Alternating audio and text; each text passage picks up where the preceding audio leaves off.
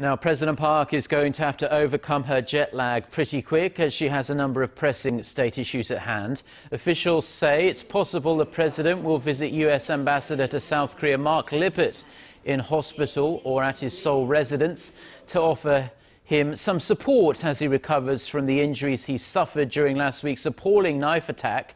She could also phone US President Barack Obama to talk about Seoul's response to the attack and to reassure the US that South Korea is fully committed to their decades-long alliance.